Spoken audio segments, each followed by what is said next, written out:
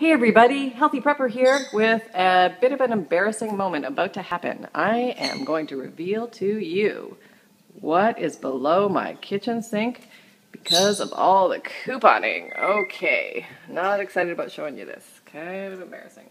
Yeah, it's pretty scary. Yep, that's reality, folks. That's what we got. We got dish soap. We got soft scrub. We got Comet cleanser, Windex, you name it, in a big disarray. Well, I want to tell you that this little healthy prepper here is not happy about this, and something must be done, and it must be done today. So here's a quick before and after of my solution to fix this little issue. Here we go. Okay, everybody, here's the big reveal. Big reveal. Sound like I'm a beauty makeover show or something. Okay, so first of all, I'll just show you this. This is what I used. I used these, 3 of these, and I made a U shape out of these in a round. And what I did was I tucked underneath things that I had many duplicates of, and I kept out like a single item for easy access of the stuff that I use every day. So here's what it looks like. Let me get a backup picture here. Okay, so what's working here and what can still be improved.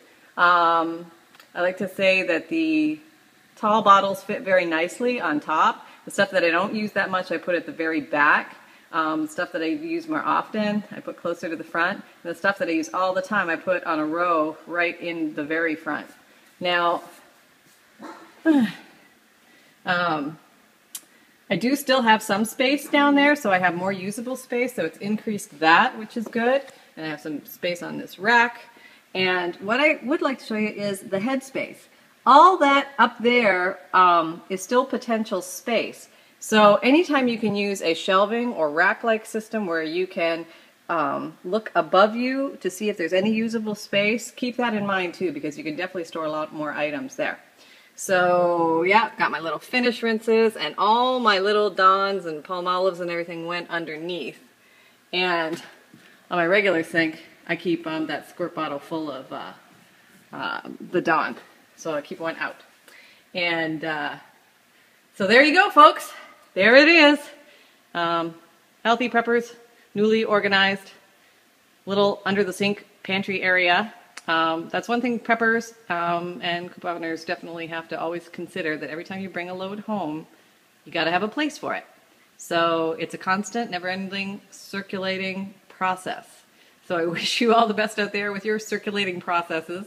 And please share with me any ideas and tips or tricks you have for storing your goodies that you bring home, because we sure can all use them. Thanks a lot, everybody. Healthy and happy prepping. Carry on, everyone. Carry on.